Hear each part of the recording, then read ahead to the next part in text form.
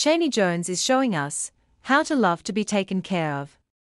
I am not sure if it is because Chaney Jones being dragged on the internet for being in Greece, while Tristan Thompson is there as well. She had just posted a nice diamond necklace with couple heart emoji. Either it's her subtle way of letting us know that her man Kanye West gifted her, or she is just loving it. Either way, we are supporting for Chaney Jones and Kanye love.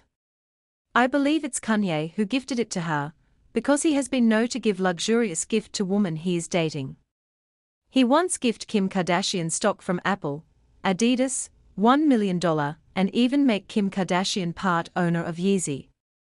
So it isn't surprise that this beautiful necklace Chaney Jones received could be for the emotional anguish she is suffering from the tabloid linking her to Tristan. Either way, I love it.